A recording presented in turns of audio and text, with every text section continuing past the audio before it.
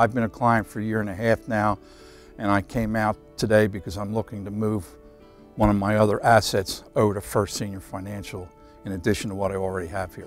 2 to 3 years ago, I first heard about First Senior Financial when I was working in my garage and just happened to turn the radio on, and Phil got my attention. Well, this is my third crash-proof retirement program. I've found that each time that I've come, I've learned something more than the time before.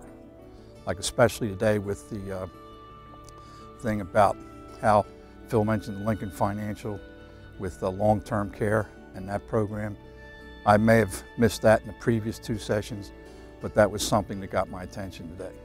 In the education process, the 3 steps give you an opportunity to learn more each time, and at the end of the 3 steps, you can connect all the dots, and with the information you're given, you're able to make hopefully what you consider the best decision. I felt that based on everything that was put together and the way it was explained, I had made the right decision on the information and program that was put together, which I thought it was exceptional with the way the bynars put together. It's something that you can walk through step by step and revisit if you don't understand something and come out of it with what you were looking for in making the correct financial decision for the present and your future. I've told everyone that I know about what I have here, and I've read Phil's book 3 times, and it never gets old, the message.